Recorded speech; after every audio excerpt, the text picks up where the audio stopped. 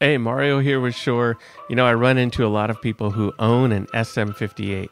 Now, if you don't know what an SM58 is, it's our most popular and iconic vocal microphone. How popular and iconic? We actually have our own day here at Shure where we celebrate it. The question I get asked though is, how do I plug my SM58 into my laptop? Let's check it out.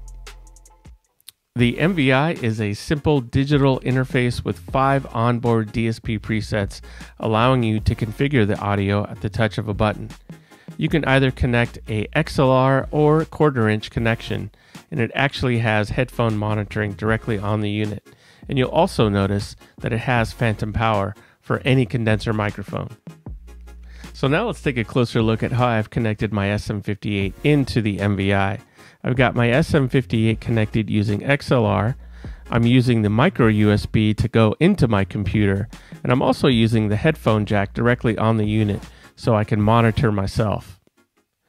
Now that your microphone's connected and your MVi is connected to your computer, the last thing you need to do is make sure the MVi is selected as your computer's main audio source. And that's it. Now you can use your SM58 with your laptop. Again, I'm Mario. I hope all of you guys have a great day, and we'll see you soon. Bye.